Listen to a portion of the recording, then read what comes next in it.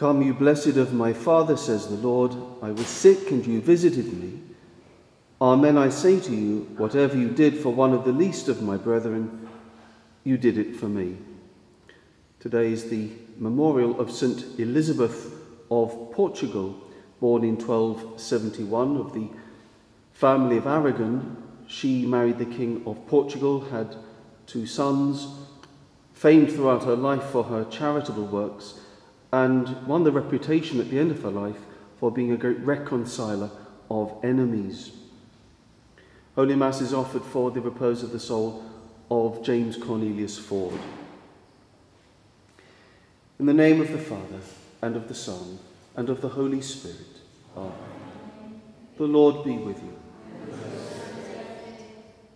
Brethren, let us acknowledge our sins and prepare ourselves for these sacred mysteries. I confess to Almighty God, and to you, my brothers and sisters, that I have greatly sinned, in my thoughts and in my words, in what I have done and in what I have failed to do, through my fault, through my most grievous fault. Therefore I ask Blessed Mary, ever Virgin, all the angels and saints, and to you, my brothers and sisters, to pray. May Almighty God have mercy on us, forgive us our sins, and bring us to everlasting life. Amen. Lord, have mercy. Christ, have mercy. Lord, have mercy. Let us pray. O God, author of peace and lover of charity, who adorned St. Elizabeth of Portugal with a marvellous grace for reconciling those in conflict, grant through her intercession that we may become peacemakers and so be called children of God, through our Lord Jesus Christ, your Son, who lives and reigns with you in the unity of the Holy Spirit, one God, for ever and ever. Amen.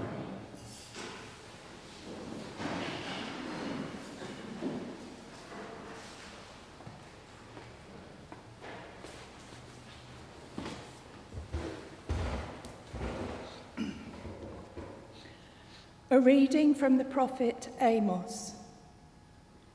It is the Lord who speaks.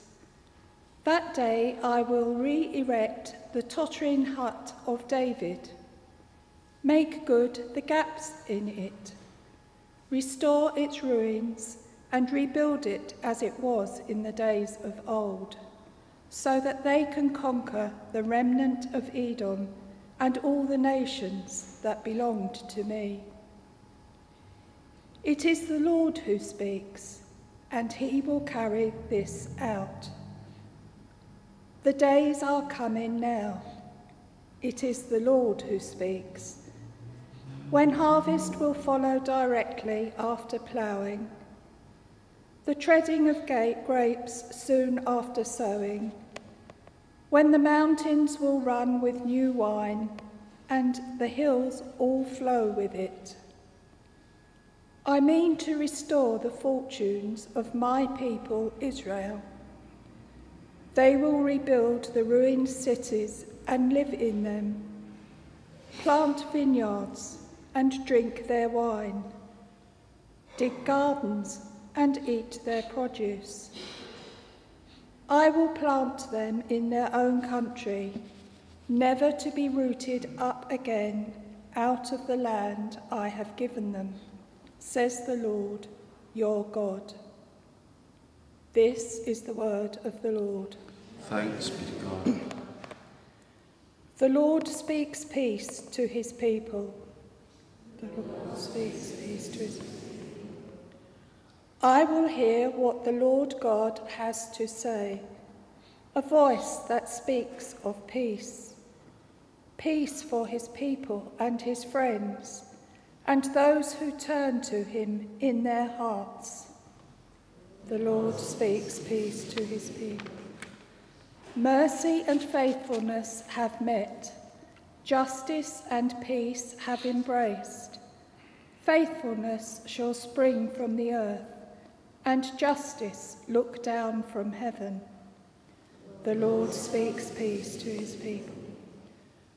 The Lord will make us prosper, and our earth shall yield its fruit. Justice shall march before him, and peace shall follow his steps. The Lord speaks peace to his people. Alleluia, alleluia. Let your face shine on your servant, and teach me your decrees. Alleluia.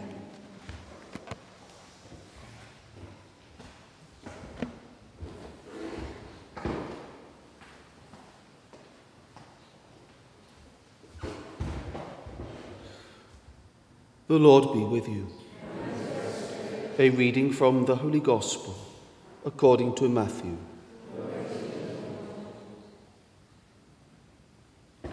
John's disciples came to Jesus and said, "Why is it that we and the Pharisees fast, but your disciples do not?" Jesus replied, "Surely the bridegroom's attendants would never think of fasting or mourning as long as the bridegroom is still with them. But the time will come for the bridegroom to be taken away from them, and then they will fast. No one puts a piece of unshrunken cloth on an old cloak, because the patch pulls away from the cloak and the tear gets worse. Nor do people ever put new wine into old wineskins. If they do, the skins burst, the wine runs out, and the skins are lost. No, they put new wine into fresh skins, and both are preserved." The Gospel of the Lord. Amen.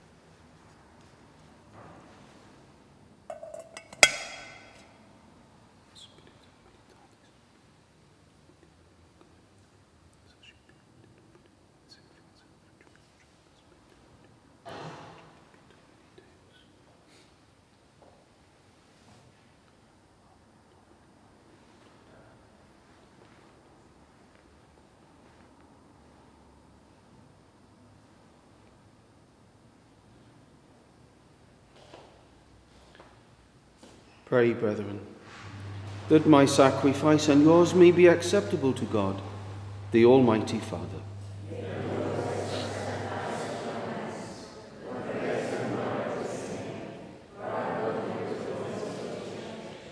Receive, O Lord, the offerings of your people, and grant that we who celebrate your Son's work of boundless charity may, by the example of Blessed Elizabeth, be confirmed in love of you and of our neighbour, through Christ our Lord.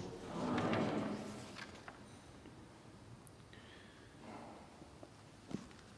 The Lord be with you. Lift up your hearts. Let us give thanks to the Lord our God. It is truly right and just, our duty and our salvation, always and everywhere to give you thanks, Lord, Holy Father, Almighty and Eternal God. For although you have no need of our praise, yet our thanksgiving is itself your gift, since our praises add nothing to your greatness, but profit us for salvation through Christ our Lord.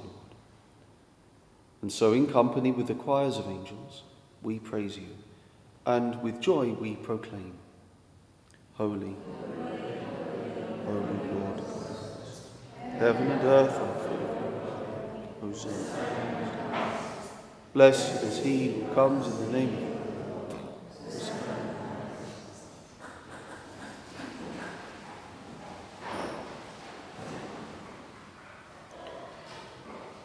You are indeed holy, O Lord, and all you have created rightly gives you praise. For through your Son, our Lord Jesus Christ, by the power and working of the Holy Spirit, you give life to all things and make them holy. And you never cease to gather a people to yourself, so that from the rising of the sun to its setting a pure sacrifice may be offered to your name.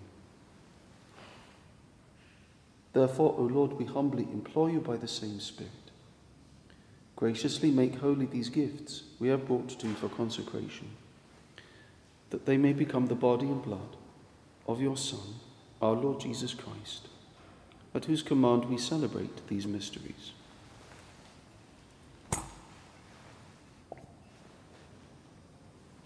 For on the night he was betrayed, he himself took bread, and giving you thanks, he said the blessing, broke the bread, and gave it to his disciples, saying, "Take this, all of you, and eat of it, for this is my body, which will be given up for you."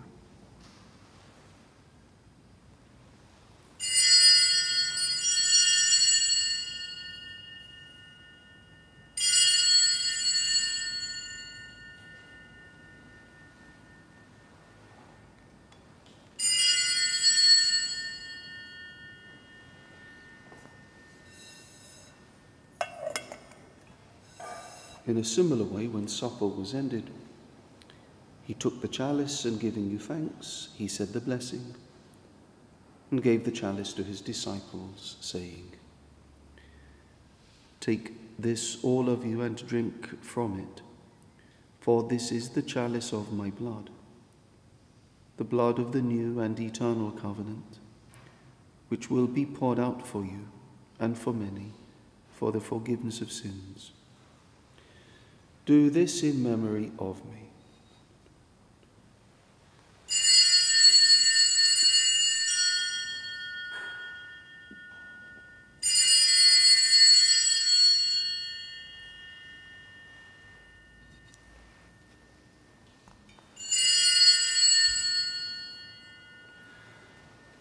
The mystery of faith, save us.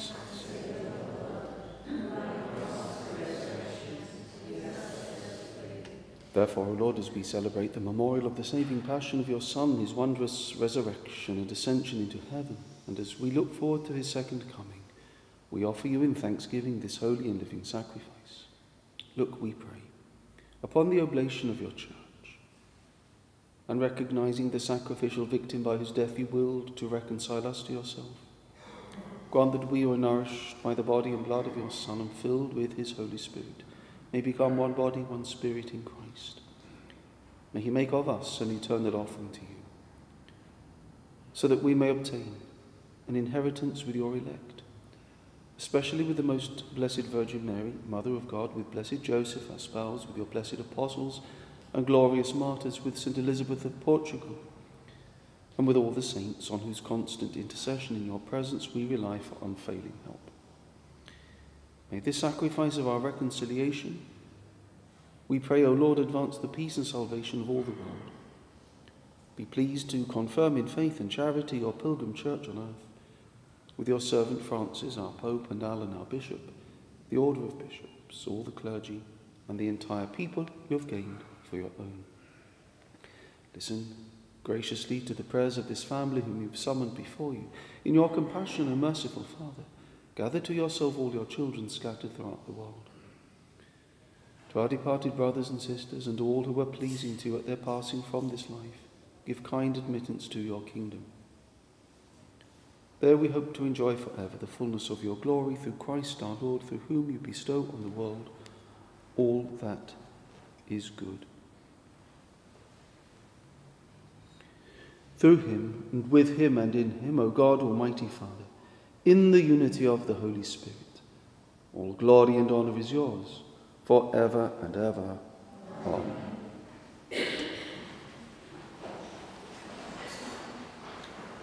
At the Saviour's command and formed by divine teaching, we dare to say, Our Father, who art in heaven, hallowed be thy name.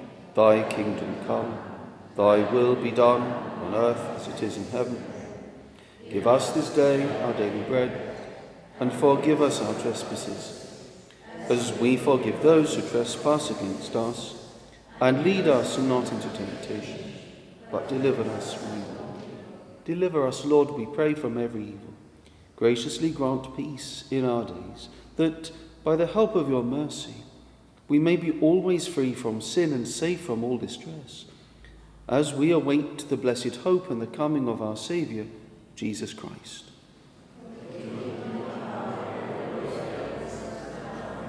Lord Jesus Christ, who said to your apostles, Peace I leave you, my peace I give you, look not on our sins, but on the faith of your church, and graciously grant her peace and unity in accordance with your will, who live and reign for ever and ever. Amen. The peace of the Lord be with you always. Lamb of God,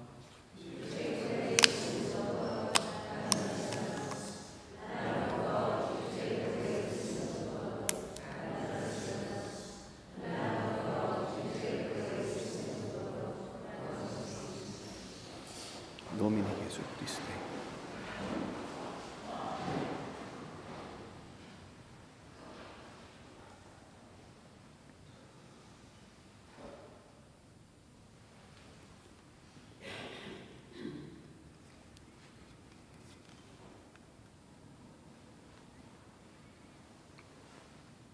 Behold the Lamb of God. Behold him who takes away the sins of the world. Blessed are those called to the supper of the Lamb. Lord,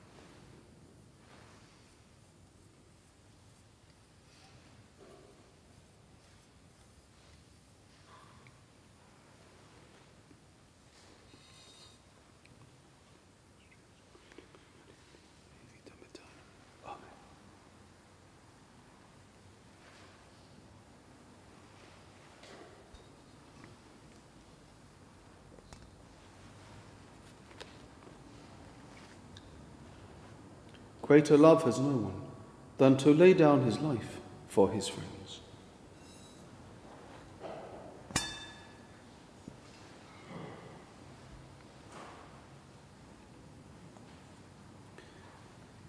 The body of Christ.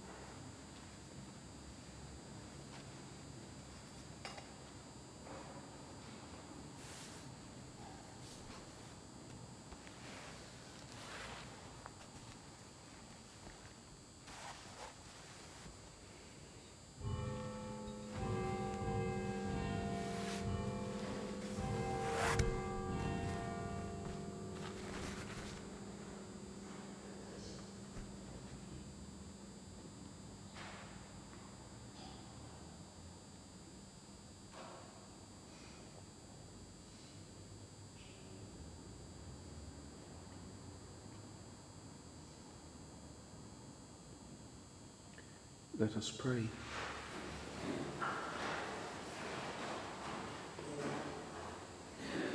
Grant, we pray, O Lord, that we who are renewed by these sacred mysteries may follow the example of Blessed Elizabeth, who honoured you with tireless devotion and by surpassing charity was of service to your people, through Christ our Lord. Amen.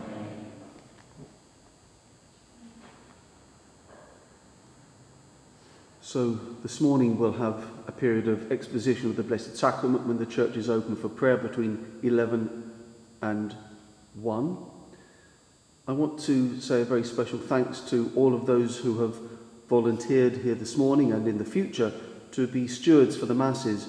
If we are to maintain the schedule of Masses that we've published, we do need more volunteers, so if you can help with the stewarding at any of the Masses on Sundays or weekdays, please go onto the website and sign up for it there. It's a very simple process to sign up for volunteering, and I want to thank those of you, as I say, already who've done this and very generously given up your time to do this. Also, please consult the parish website for any forthcoming liturgies.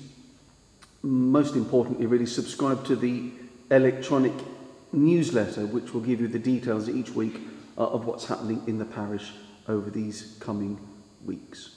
And I wish you a very happy weekend. Well done for being here this morning. The Lord be with you. May Almighty God bless you, the Father and the Son and the Holy Spirit. Amen. Go in peace, glorifying the Lord by your life.